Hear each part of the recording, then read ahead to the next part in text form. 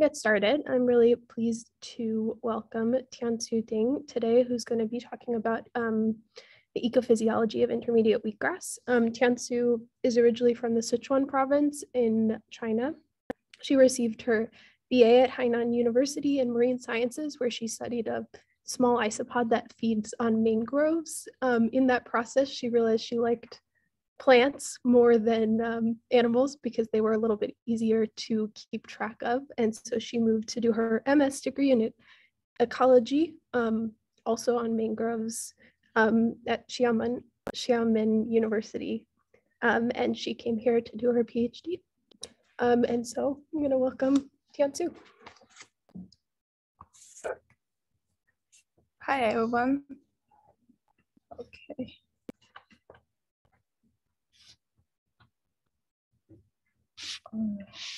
Share my screen first.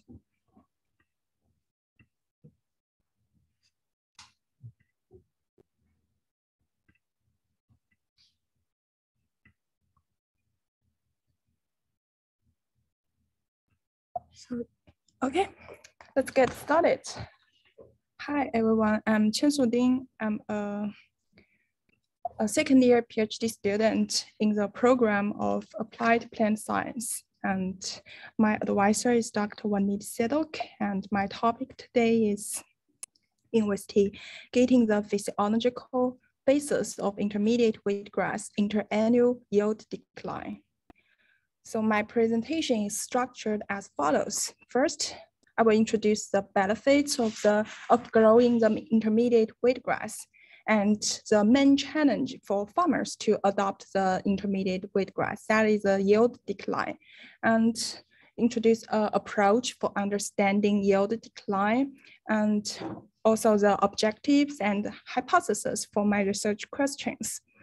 And I will cover the materials and methods I used for my research and give you a brief overview of the preliminary results for the year one measurement. And finally, a short summary of what we have been able to conduct so far, as well as what I plan to do next. So given the grains make up over 70% of our global caloric consumption and over 70% of our global croplands, the impact and trade-offs between the perennial polycultures and annual monocultures on the environment and food production have been long major debate in the scientific community. That is to say, is the future of agricultural perennial? That is the main research questions now. One of the most influential voices in this debate is from Dr. Wes Jackson. He proposed to create a new agriculture by breeding perennial green crops, for example, the cereals and oilseeds. And he believes that by planting them in complementary arrangements, agriculture could be transformed from a soil degrading activity to a soil building activity. And continued research have shown that it is achievable. Similar research is now undertaken at many institutions around the world. As you can see here, each green circles indicate a university or a research institute working on develop diverse perennial green agroecosystems. There are around 40 institutions listing here, with much more in North America and Europe. But the data was collected 4 years ago, so probably more institutions are involved in working on perennial green agriculture now. And why exactly do people want perennial crops and what beneficial they can bring? I'm going to use one of the perennial crops, the intermediate wheatgrass, as an example to elaborate more in detail. So the intermediate wheatgrass with the scientific name Cyanophyrum intermedium is a newly domesticated carbon-3 cool season outcrossing perennial grass crop, presenting a range of promising environmental and social environmental benefits to cropping systems. The intermediate wheatgrass is a grass species related to wheat, And if you have never seen it before, the picture here shows what they look like. Originally, the intermediate wheatgrass was introduced to the US from Eastern Europe as a forage crop. And in early 1930s, there has a long history of intermediate wheatgrass improvement in Canada and Russia before 1983. And in 1983, as inspired and guidance by Dr. West Jackson, the plant breeders at the Rodale Institute selected the intermediate wheatgrass as a promising perennial grain candidate. And begin in 1988, researchers with the USDA and Rodale Institute undertook 2 cycles of selection for improve the fertility, the seed size, and other traits in New York State. And in 2003, the NAND Institute's breeding program for intermediate began, and multiple rounds of selecting based on their yield, seed size, disease resistance, and other traits have been performed since then. And in 2019, a cultivar of intermediate wheatgrass called Clearwater was released by our university under the trade name Qiansu.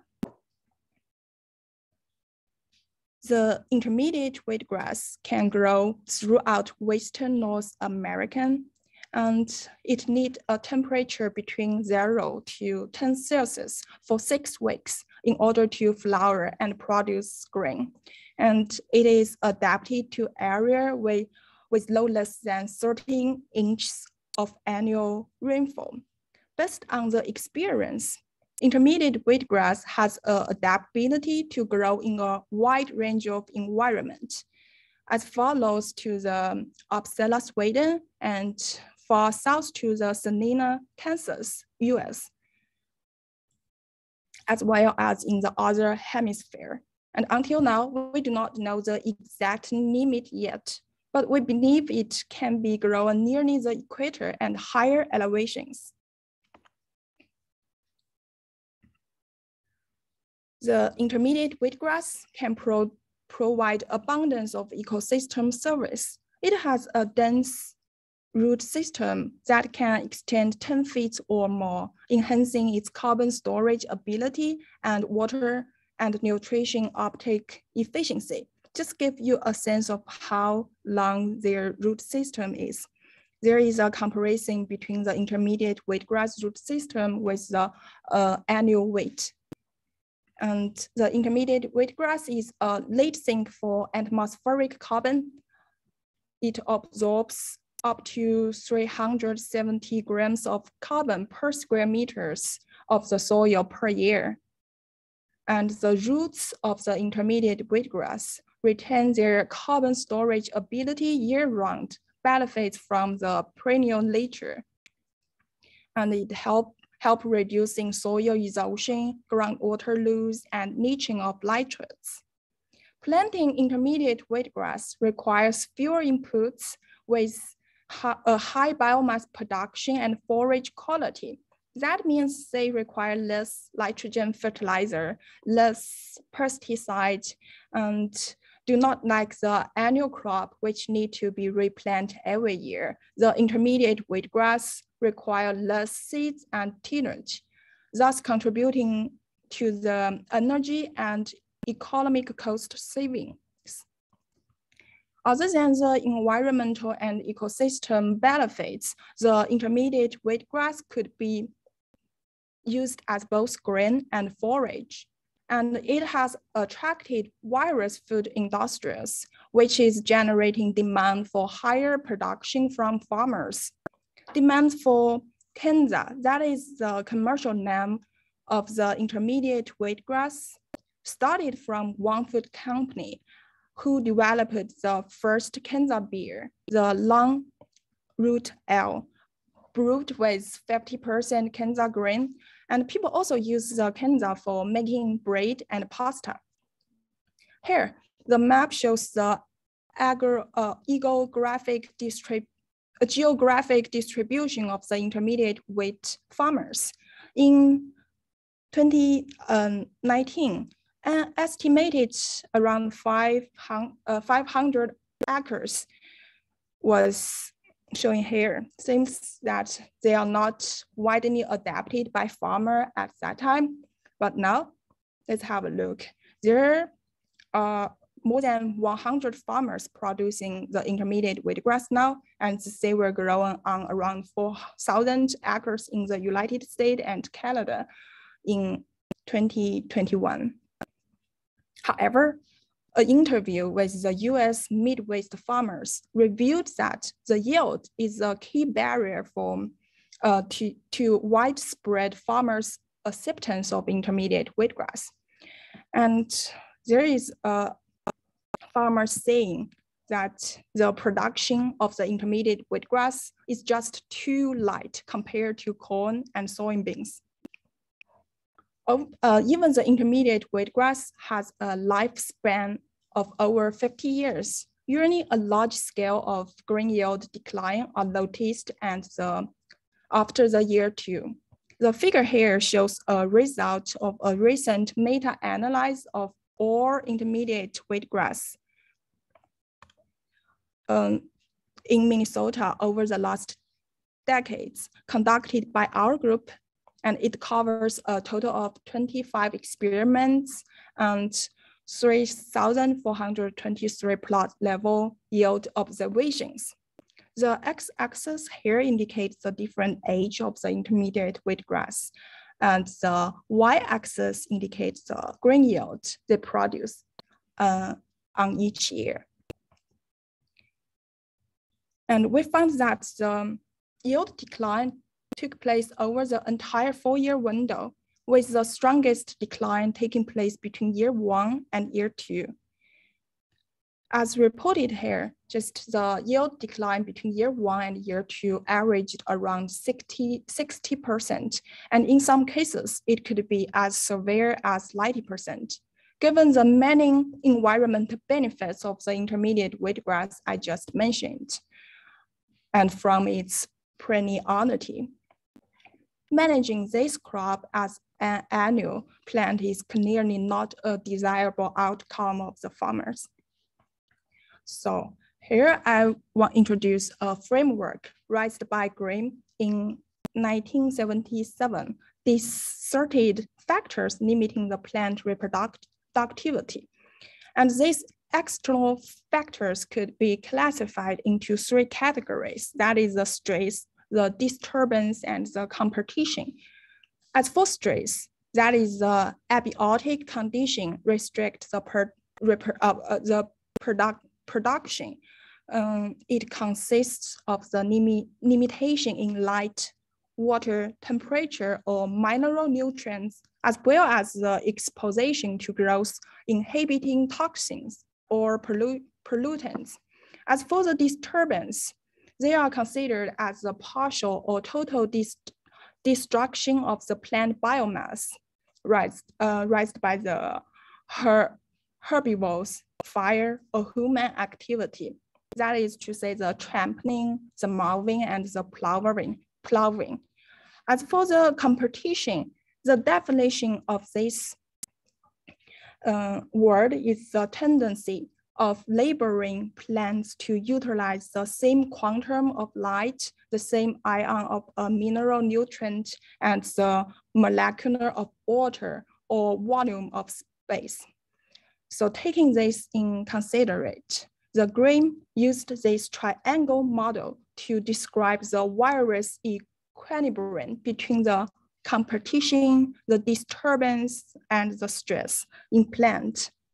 Each axis indicated the relative importance of these external factors. And it's very interesting to compare the concept of the Grimm's strategy with those derived from the previous attempt to identify strategies in plants That is the concept of the R selection and the K selection type.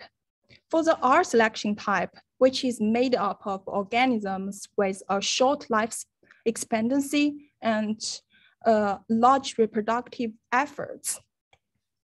So when we take a look at the approximate distribution of the annual plant within the triangle model, they are located here with a relative higher importance of the disturbance while have a relative lower importance of the stress. That is consistent with the annual properties. So as for the perennials, they are belongs to the K selection type 2. And this type consists of organisms in which the life expectancy of the individual is long and the properties of energy and other captured resources devoted to reproduction is small. And the approximate distribution of the perennial herbs and ferns within the triangle model included the widest range of strategy. That means they have multiple paths of the strategy they can take. So this green area is the root of our overarching hypothesis. That is, there is an interannual switch in strategy of this intermediate wheatgrass. As we already know, the interannual yield decline happens in intermediate wheatgrass with the highest yield in year 1 and much lower yield with the older ones. That because the year 1 stand usually have a higher risk of mortality in response to those 3 external factors: the competition, the distribution, and the stress. Whereas the plant once past the seedling stage, the risk of mortality faced by year 2 and year older stands was greatly reduced. So we hypothesize that they will have different best strategy. For the younger plants, that is the year 1 plants, the best strategy for them is to have a fast growth and also a fast assimilate mobilization to seeds in order to escape the vulnerable stage. And for the older plant, their best strategy switch to a slower growth. They tend to invest resources in reserves, defense, and stress tolerance. Based on our overarching hypothesis, we raised our first hypothesis. That is the interannual yield decline over the years in intermediate wheatgrass, maybe in part driven by a progressive decrease in the ability of the crop to maintain the optimal gas exchange. That, to say in detail, that is the younger plant will have a faster photosynthesis and a higher rates of gas exchange, while the older one will have a slower photosynthesis with a lower rate of gas exchange. And the second hypothesis is related to the photo-assimilate remobilization dynamic difference. That is, the younger plant will have a higher allocation of nitrogen and carbon compounds to seeds, while the older one will have a lower allocation of these compounds to seeds and compare with other things. And the third hypothesis is related to the stress tolerance, which we hypothesize that the younger plant will have a lower stress tolerance, while the older one will have a higher stress tolerance.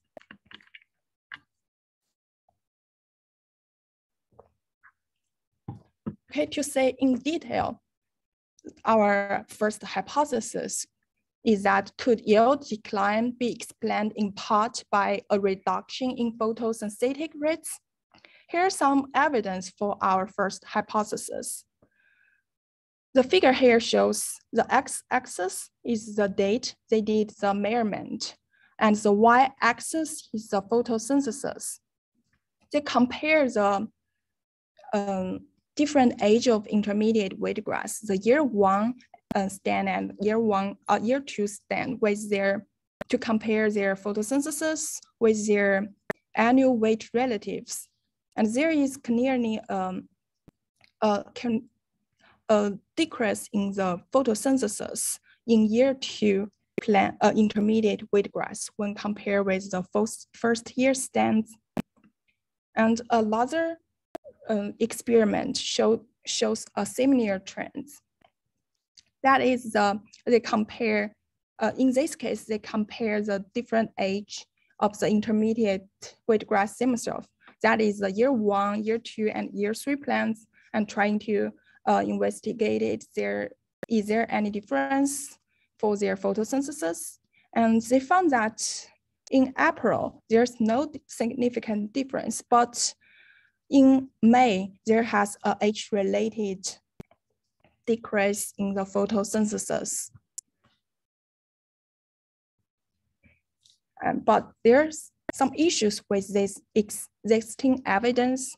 First is that these data were collected on old or undomesticated genotype. That is to say, there's only one cycle of selection made on these varieties. So there might be a genotypic relevance. And also, they only have few gas exchange measurements did on these 2 measurements. Typically, this kind of measurement will lead to artifactual results because the field condition is highly fluctuating, and also there might have some intrinsic ontogene dependent changes happen in the plant themselves. And also they lack the productivity data, that is the yield and component traits are unavailable for these 2 experiments. Here, there's a diagram of the dependence of the seed yield formation on nutrient accumulation in the plant and photosynthesis production. And nowadays, we lack the evidence from the field study showing that the photosynthesis rates exert control over yield, growing yield.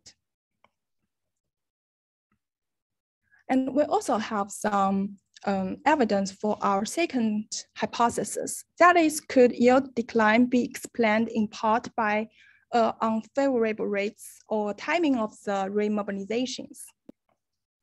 Just as you can see here, the x-axis indicates 3 different maize hybrids with different timing of senescence. That is the later senescence type, the intermediate senescence type, and the fast senescence type. And the y-axis indicated their yield. As it showed here, the early senescence leads to a lower nitrogen remobilization from vegetative tissues associated with a lower yield in maize. And our hypothesis is that the intermediate wheatgrass is a perennial one, while the maize is an annual one. So it just gave us some inspirations on our second hypothesis. That is, the year 1 stand of the intermediate wheatgrass might have a later timing of senescence, while with the aging crest in the intermediate wheatgrass, the timing of senescence just get faster earlier and earlier. And this hypothesis is unexplored in intermediate wheatgrass yet. And other than the age-related changes in intrinsic photosynthetic parameters, a larger poorly examined possibility is that the yield decline could be related to an decline in resilience to stressors. For example, the vapor pressure deficiency. That is VPD. So VPD is the difference between the amount of moisture in the air and how much moisture the air can hold when it is saturated. It is a main driver of the whole plant gas exchange, which follows the vapor pressure gradient. I use the figure here to give you a sense of how much the VPD varies across a day. It indicates the real environment of the intermediate wheatgrass experienced last summer. As it shows here, the levels of the WPD increased by 4.5-fold. And from noon to 9 p.m., the intermediate wheatgrass were continuously exposed to the stressful levels of the WPD. And a meta-analysis here shows that the WPD effect size for the trails related to the Palo A is the whole plant dry mass, the development and the architecture, and the Palo B is the yield and reproductive development. And it revealed that the super optimal WPD reduced yields even under well-watered conditions. As you can see, they have a negative WPD effective on the yield. And this kind of negative WPD effects on yield is mediated by reduced stomatoconductance, because the transpiration response to WPD is directly related to stomatocon sensitivity to increased WPD level. And the increasing the WPD level could reduce stomatoclosure. And this decline the stomatoconductance actually can have negative effect on the productivity that is strongest for long crop and perennial plants.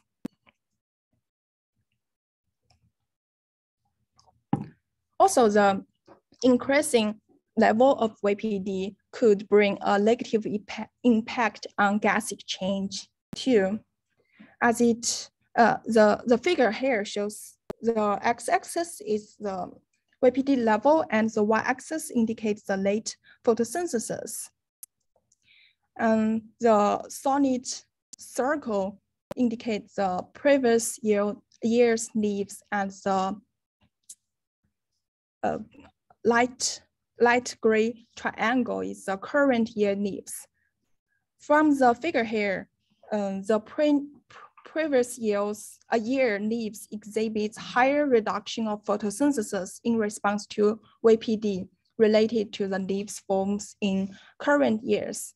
And I use this example here just to give us inspiration on there might have also be an age-related decline in resilience to stressors of the intermediate wheatgrass. And this kind of gas exchange response to WPD alone or in interaction with the stand age are not known in intermediate wheatgrass now. So for in order to answer these three hypotheses, I will use the following material and methods to do my measurements. So here, this is the location of where my field located on. The sowing date of the intermediate wheatgrass was on September 2020. And this experimental design is a randomized complete block with split plot arrangement with a random assignment of 4 nitrogen fertilizer, which it's 0, 50, 100, and 150 kilometer per hour. And our measurement will focus on the family, the populations exposed to the 50 kilogram per hour treatment, which is a standard recombinant fertilization rate. 6 of 76 half-shape intermediate wheatgrass population were used, which are being developed as part of the commercial variety MN Clearwater. I will explain more why we only choose 6 populations here. Just give you a sense of the perennial. The perennial grow for many years and yearly produce seeds each year. And what makes the plants perennial are their underground reproductive organs or rhizome, which lives from year to year and produce new top growth annually. And they experiment some different stages. And what I do is, whenever I went into the field, I took the picture and have some record of their phenology data, as it showed here. The plants are on different stage and different times. And also collect the environmental data from the sample weather station and the machine I used itself. And also collect the leaf blades for measure the leaf nitrogen content and also the specific leaf area and leaf autonomy data. I use the LICO 16800 to conduct my gas exchange dynamics measurement and the gas exchange response curves. Just give you a sense how the machine looks here. That is the LICO 16800, which is a long-destructively probe process involved in the real-time photosynthesis.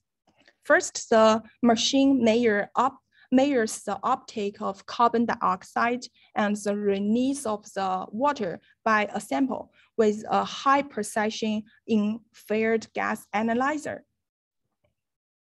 And using the, as you can see here, this is the chamber of the LICO, and the panel will shows you different parameters at the real time. Let's take a detailed look on these parameters. And after they take the measurement of the carbon dioxide and water, it will use a mass balance approach based on the input and output of these two from the sample cuvert, and the machine will compute the late carbon dioxide assimilation, that is the photosynthesis, and the transpiration. Also, for leaf level measurements, additional measured parameters include the leaf temperature, will allow the instrument to calculate other physiological parameters, including the stomatoconductance and the intercellular carbon dioxide concentrations. So here is the timeline for my high frequency gas exchange measurement. I started from the very beginning of May until the June 20th, in a total of 15 times. And the last measurement was conducted 7 days before the harvest.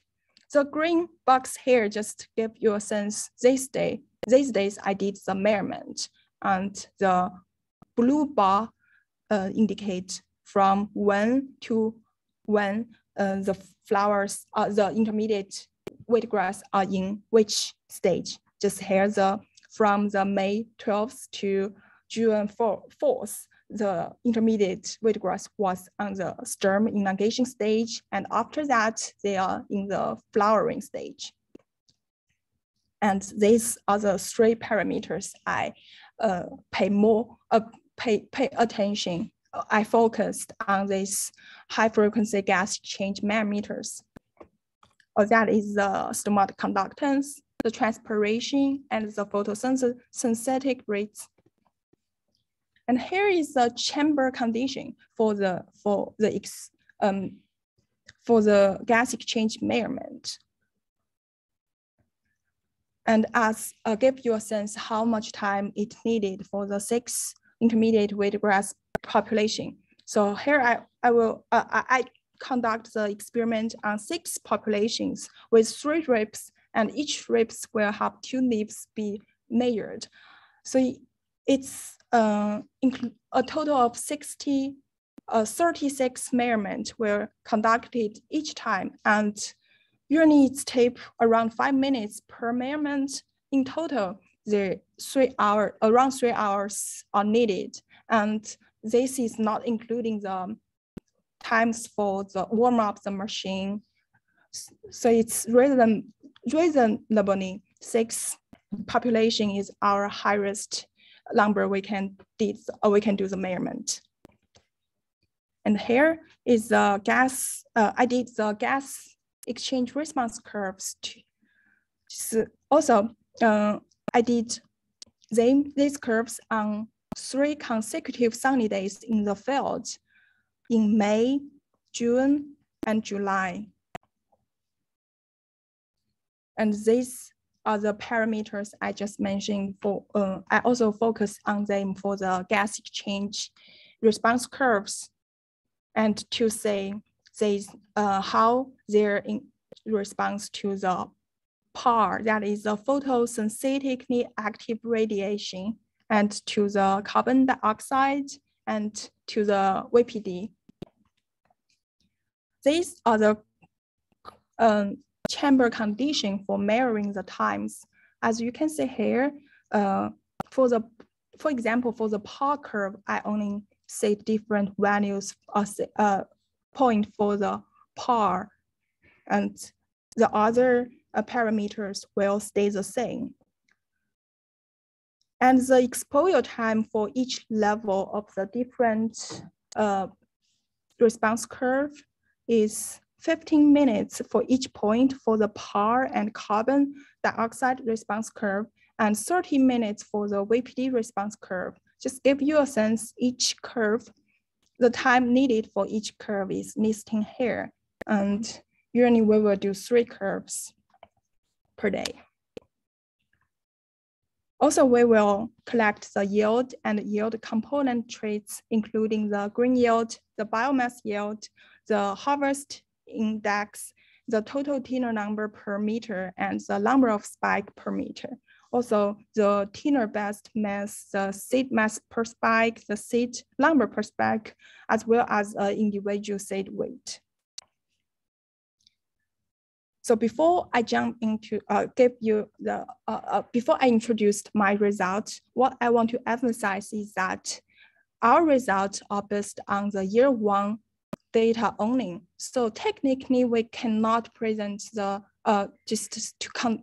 present result because we still need the data from year 2 and year 3, and just for all, just combine the year 1, year 2, year 3 data can only give us the answers to our hypothesis. I just list the year 1 result here to give us a confidence and also a variability of our measurement. So for our first hypothesis, does photosynthesis efficiency and capacity change in an age-dependent manner in the intermediate wheatgrass? I use a figure here to show the response curve of the photosynthesis to the PAR. As it indicated here, the vertical line is the photosynthetic capacity. This line is the photosynthetic efficiency. The photosynthetic capacity is a measure of the maximum rate of which level leaves are able to fix carbon during photosynthesis. And the photosynthetic efficiency is the fraction of the light energy converted into chemical energy during the photosynthesis. And let's have a look on how these response curves change following the time courses. So here the pink one shows the June measurement, and black one shows the July measurement. So clearly, the data indicate a leaf age dependent decline in those key photosynthetic parameters. And this is consistent with the self-destruction hypothesis. That is the remobilization of the nitrogen-rich products. For example, the Rubisco from the leaves to the seeds. Rubisco is the key enzyme involved in the photosynthetic carbon fixation, and the Rubisco protein is the most abundant protein in the leaves. Units make up 50% of the total protein content. And there are still many parameters could be extracted from this figure. as I already introduced, the photosynthetic efficiency and the capacity, and the data can be extracted, includes the apparent quantum yield and the daytime dark respirations, for example, and we are still in the progress of this extracting them. So to our second hypothesis, can gas exchange time courses describe the remobilization dynamics? So here, the plot show the x-axis shows the total, the 15 times high frequency gas exchange measurements. And the y-axis indicates either the PAR, the temperature, and the VPD. These data are collected from the sample weather station as well as the light core itself. As you can see here, usually we did some measurement, or our measurement were made on sunny days with saturating PAR. That is, the PAR is greater than the 500 mmol per square meter per second. And from the temperature and VPD data, it clearly shows there is a variation in weather across the seasons. There's just a large variation in temperature from the 12 to 34 Celsius. And so VPD were also changed from the 0.4 to 3.8 kPa during the across the seasons. And let's look at the gas exchange parameters. As shown here, the x-axis is just following, it continues to the above figure. The x-axis is still the date we did the measurement, and the y-axis, this one is for the stomata conductance, and this one is the transpiration, and the last one is photosynthesis rate. As we can see, the vegetative phase, that is the elongation, the stem elongation phase, the photosynthesis is relatively stable, but the gas exchange, the other gas exchange parameter, the stomata conductance and the transpirations fluctuating a lot. That is might due to the VPD and temperature variation. Just when we compare them, it's easy to conduct this. And well, when we have a look on the reproductive phase, it's just the flowering stages. The temperature and VPD varies a lot, but the decrease in the stomata conductance and the transpiration, as well as the photosynthesis, is stable. Just to say, have a stable decrease over the time. That indicate this kind of decrease is likely intrinsic. And also, it is probably due to the remobilization of nitrogen and carbon compounds from the nursery leaves to the seeds. In order to determine the leaf nitrogen status during these gas exchange measurements, leaf blades from two populations I listed here just were sampled every week from June 11th to July 20th in a total of 7 times. And I plot the photosynthetic and the leaf nitrogen content in same temporal resolution to say if there has a link between them. As it indicates from the plot, the decline in photosynthesis is mirrored by that of the nitrogen in the leaves, which can give us a confirmation of the remobilization of nitrogen-rich photosynthetic enzymes. And also, it gave us confidence to say that we are able to track the remobilization dynamics using the gas exchange. So what conclusions we can get, we can conduct so far, and what I'm going to do next, I will introduce them. So again, these are partial conclusions. Because we only have the year 1 data, we still need the year 2 and year 3 data to confirm. So to say, first, the photosynthetic efficiency and capacity vary in a leaf age dependent manner. And also the high frequency gas exchange time courses could be used for tracking the remobilization dynamics, and also to detect the genotypic difference even within a uniform genetic background. And the remobilization dynamics is confirmed by destructive nitrogen measurement, as I just showed in the figure.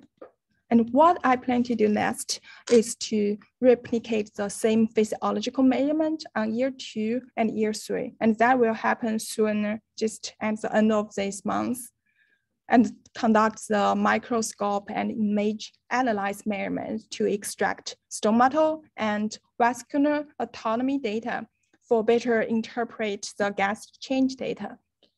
And I will gather the yield and yield component data to analyze them in relation with the gas exchange parameters. And this will provide, this kind of data will provided by the help of the Zhang's lab. And do the analysis of gas exchange response curves to the vary of VPD level, and use the database to evaluate environmental effects on yield decline. Finally, I'd like to thank my advisor, Wanid, and the members in our lab, Jose, Xiaoxing, Daniel, and Robert, and also thanks my committee member, Dr. Nancy, Dr. Jack, Dr. Jim, and also the Minnesota Department of Agriculture for Evergreen Initiative for funding my research. Thank you, and I would appreciate any questions, comments, and suggestions.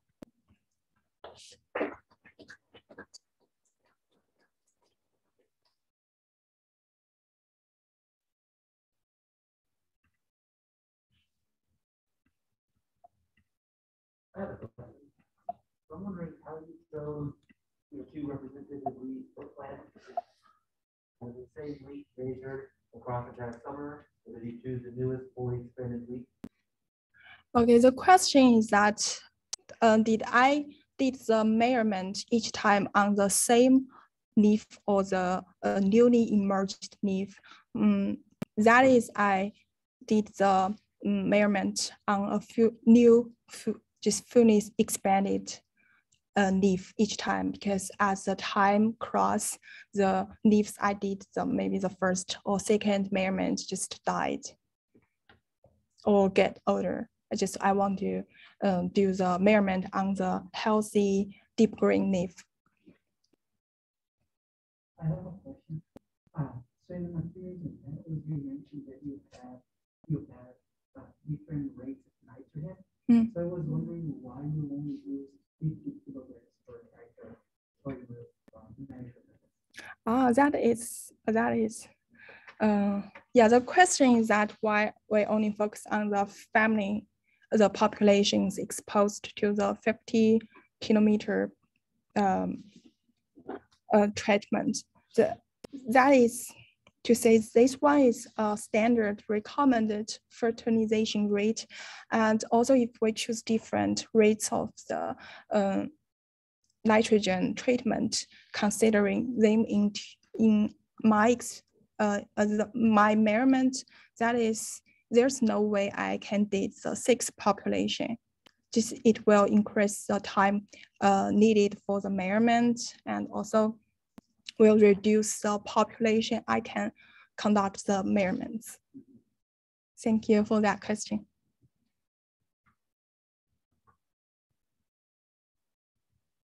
I don't know much about Wheatgrass at all. So, like, how is the repeatability of this machine in the field? Like, does it have good repeat? I'm assuming it has good repeatability. If you could expand on that a little bit. Just could you please? Yeah.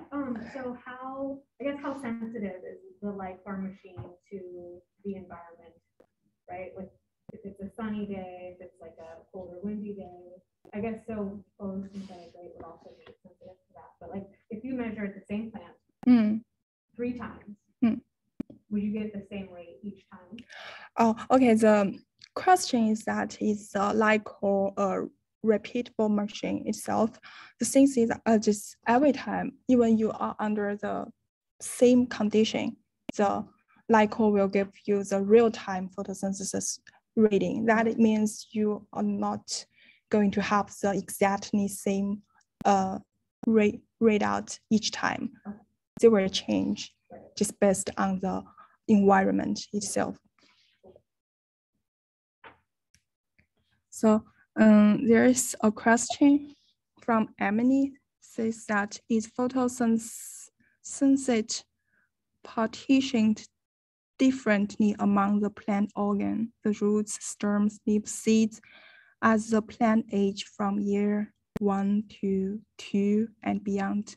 Okay, let me think for a few seconds. Yes, from the research itself, just I'm not quite quite sure if there's a age-dependent difference for the photosynthetic partition, but they do have a different allocation to different plant organs. And I don't know if this answers your questions, but that is what came to my mind now. And there's another question from Dominic. Are you finding an associated between tinnering rate and yield change over time?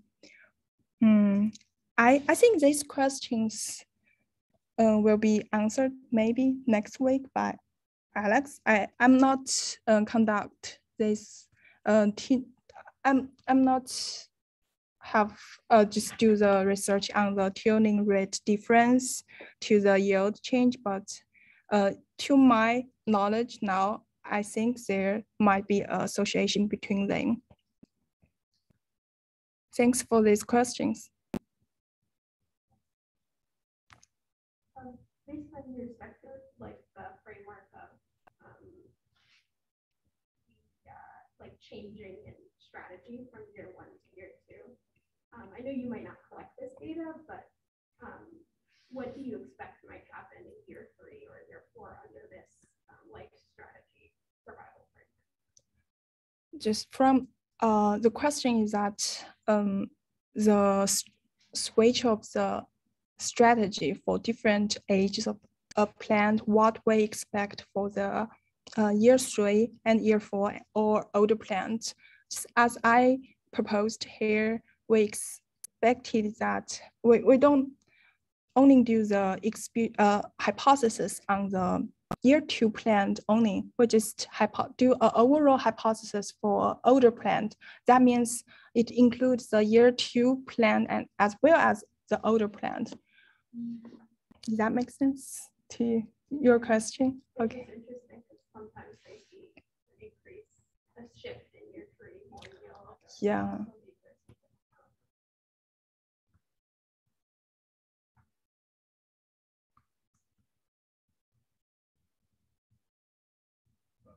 Last year was pretty dry year. How did your yields compare?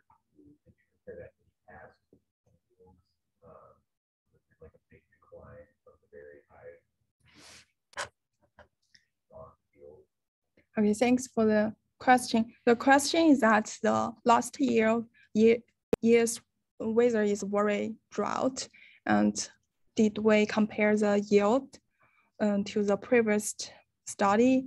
The answer is that we didn't analyze the yield yet. So we still need to have a look on that, and also to considering the drought condition happened last year. So this year we will not only have the experiment on the year 1 plant on the same plot, we will also include a larger trail with the newly planted plant indicating the new year one plant.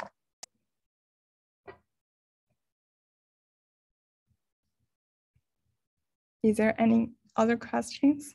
You can type or just unmute yourself.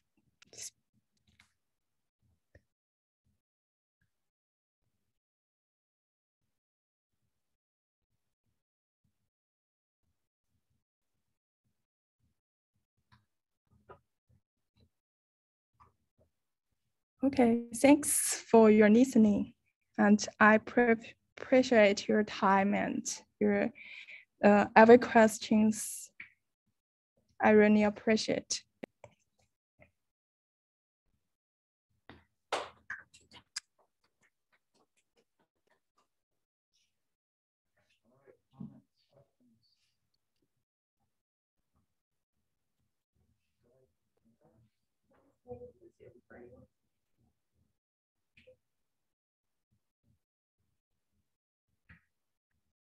I just have two comments.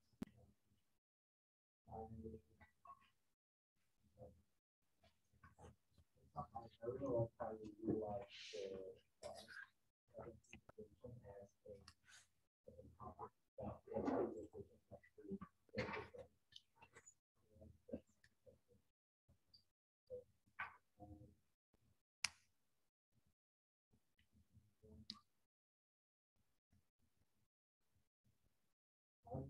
On slide 38. 38. Okay.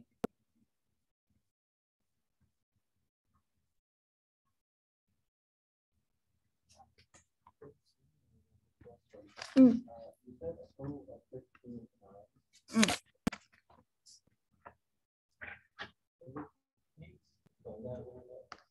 Okay, just the green box here indicate the each time I did the measurement, and I know there might be not easy to see what inside, just the date.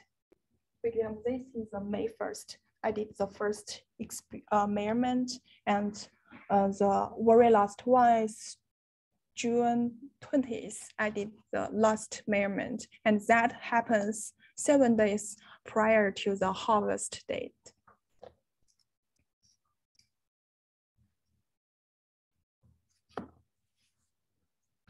Thank you.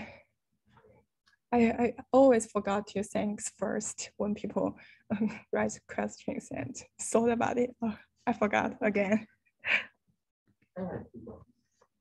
So your data show that these plants were less photosynthetically efficient as the summer went on.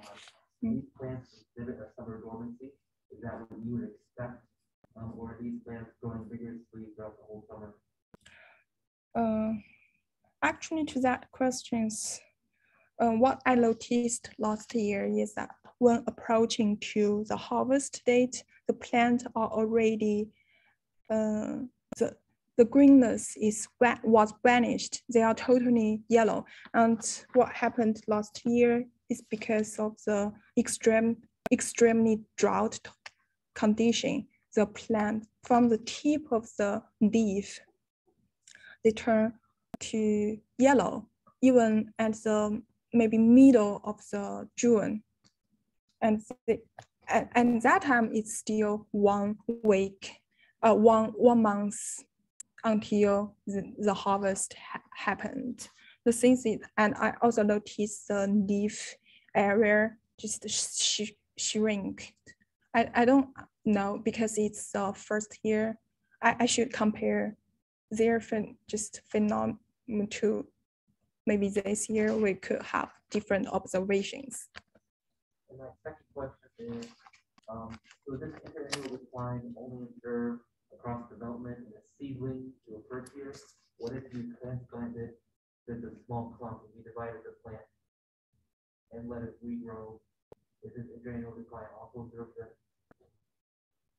Honest, I don't know. Sorry. So I have a question.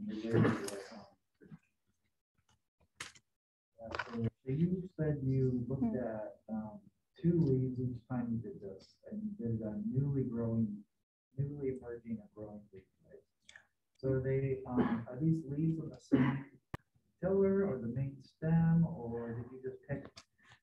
weeds that look kind of like, they look similar to the other weeds you picked, and how did you kind of developmentally stage these weeds so that you knew that you were going to compare the same sort of age to weeds in each case? Okay, one thing I forgot to mention is that I only did the measurement on the reproductive tenors. So I choose from the leaves from the reproductive tenors because they have some, a lot of vegetative tenors. I only choose from the reproductive tenors, and that not the just newly emerged, fully expanded leaf is the third one from the top. Okay. So that, and I choose the leaves have the similar appearance and also the greenness to keep the concepts just based on this standard to do the 15 times of measurement.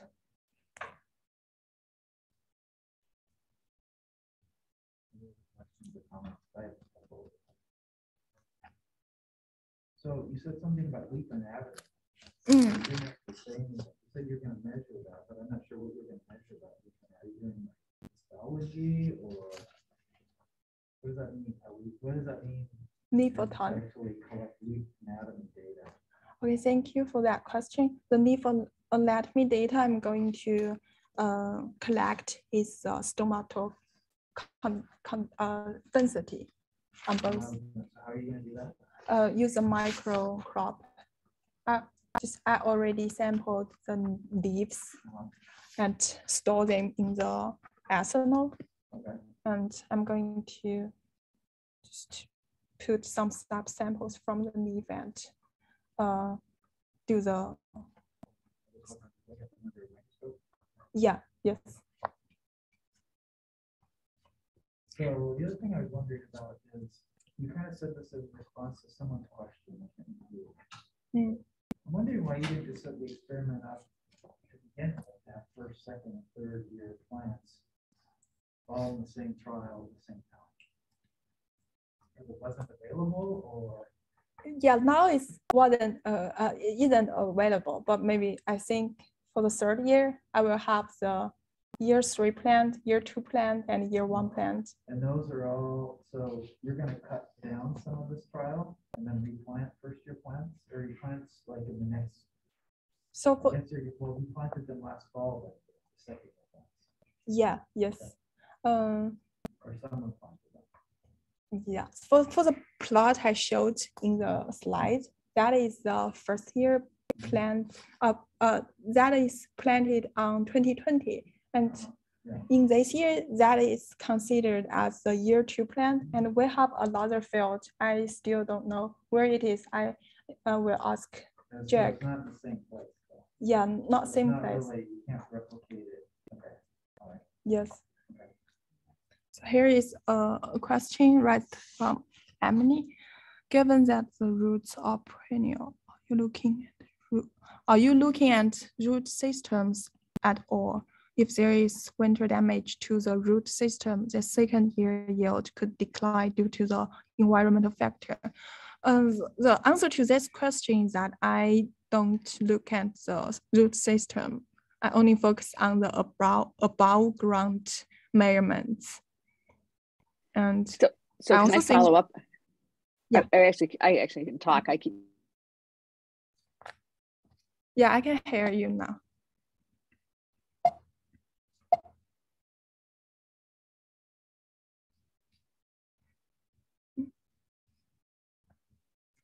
Sorry, I can't hear anything.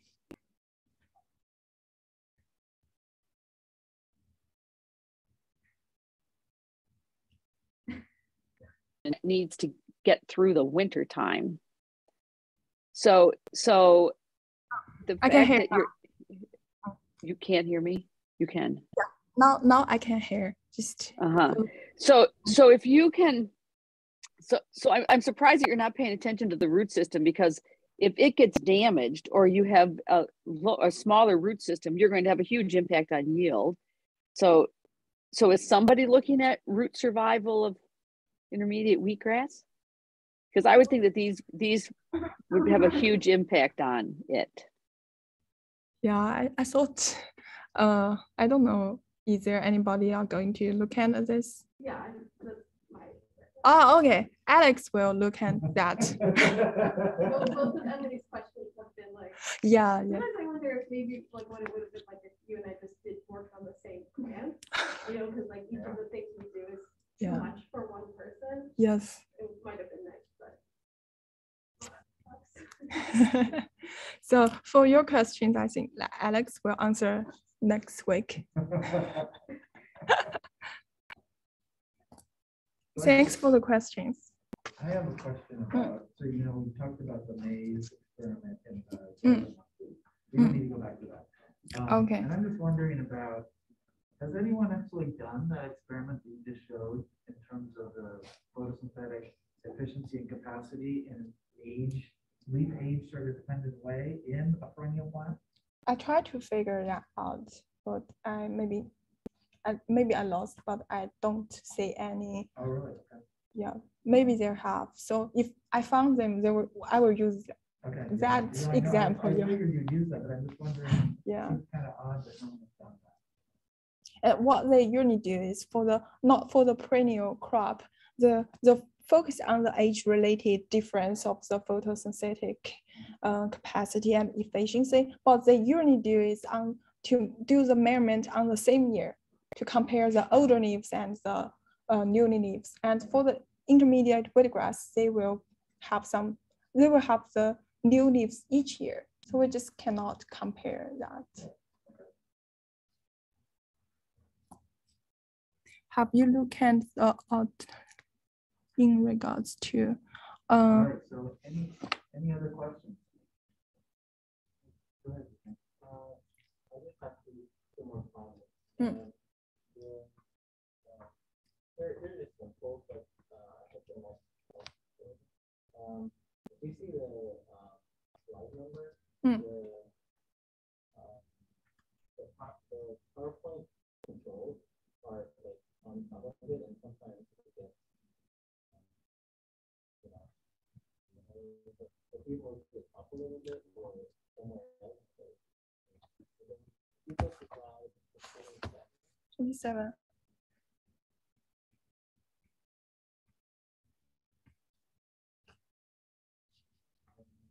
Yeah. I saw here that you entered those that full-time dry mass. These are comments for you later, but I feel like they're kind of in between words. So, like for example, if you look at the development, it's understandable that there are some words behind. So maybe if you highlight it behind the word, you know what I mean? If you kind of look at a background on the text. Okay. Yeah, I got the suggestion to only show the lower part of the panel, but I still have another meeting with Bonit and this. Yeah. It's simple, but I have another question. I'm still thinking about the nitrogen treatments. So is anyone going to do any type of measurements comparing the different rates of nitrogen? Because one of the things is like you're also studying like nitrogen. Nitrogen is very important for the kind of crop, I assume. And in the way I'm thinking, nitrogen might have a huge influence in maybe like grain yield or senescence or even because nitrogen is very important for leaf expansion and lots of things. So what I'm thinking is that is anyone going to do any type of measurements comparing the different rates of nitrogen? Because I think nitrogen could help. Because what I'm thinking is like, what if I could solve the problems of yield decline just by applying nitrogen in an older plant? Yeah, actually, I think because nitrogen. Okay, if you want to, for example, we produce a lot of rice in Brazil. Sometimes we harvest the rice and those plants, they branch out, we apply nitrogen and they produce again. So I'm thinking maybe, maybe your older plants, if you just apply nitrogen, they will still produce high yields. Yeah, okay, thanks for that question. Actually, I did the measurement to compare the nitrogen between the 0, 50, and 100. Oh, Also last year, but I didn't present here. It's too much for the presentation. But the thing is that I did the measurement maybe since late May to the time until harvest. And when I compare the data I got, there seems no relationship between the there's no significant difference between different nitrogen on the photosynthesis parameters. That is what I get. so you only evaluate nitrogen rates and photosynthetic rates, no grain yield evaluate, like. You're collecting yield data on 4 nitrogen treatments, right?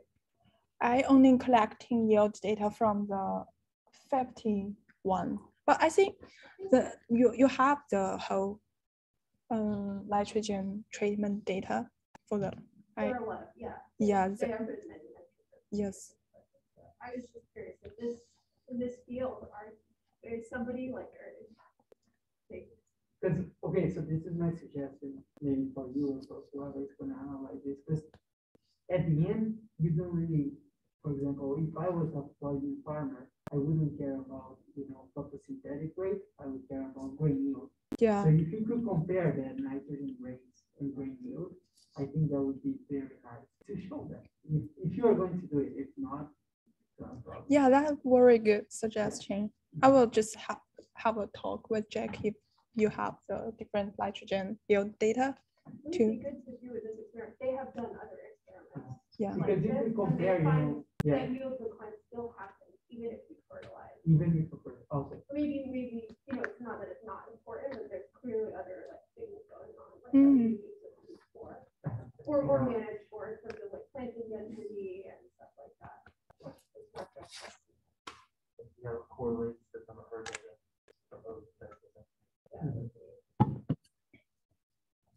Here's other question from Emily. Have you looked at the turf grass literature in regards to yield reduction? I think I have not a very deep dig in these literatures, but I do have some papers for the yield of the turf grass. I should compare if they have the same trend of the interannual yield decline. And thanks for that question.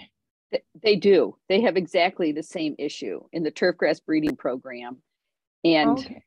And so you might want to talk, that's what Dominic Christensen was asking that question. And Eric Watkins is the turfgrass breeder. And you might want to talk to Eric about it, as well, because it really is, it's a phenomenon we see in horticultural crops and perennial plants all the time, where yield goes down oftentimes once the plant becomes established. So that was kind of more because they think more of the partition photosynthase are going into the root system. So good thing to think about. Thank you very much for that.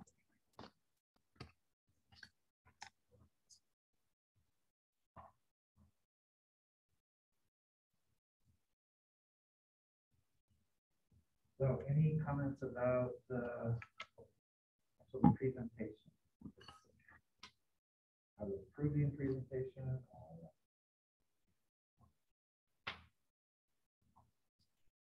You did really good. I saw your first sort of set of slides before you drive up and stuff. And you cut out a lot of information that wasn't really necessary for you to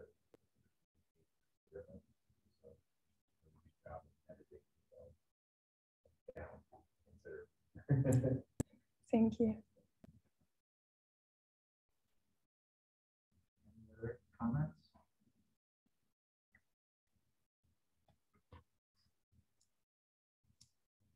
Maybe you could have interacted with your slides more, but I understand.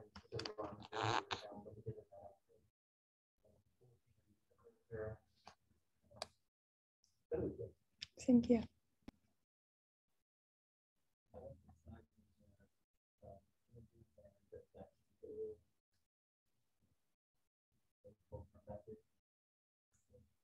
Thank you. That your talk was much more to the point today than it was on Thursday. It seemed like there were so many results at the end that were very difficult to kind of follow what was tested. And so I think you slowed that down.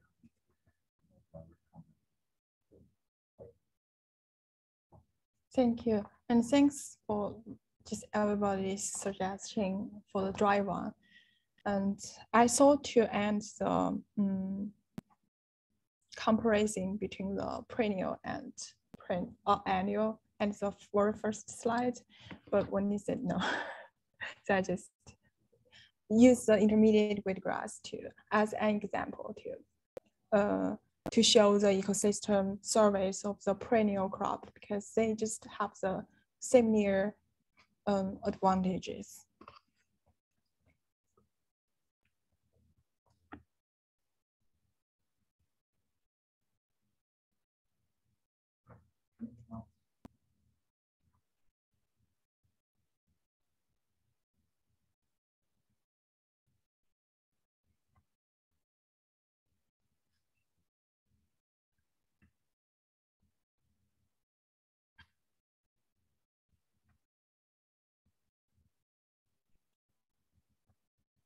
All right, great. Thanks a lot.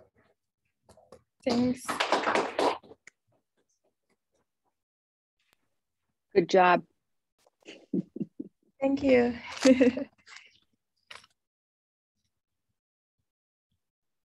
So I'm going to close the room now.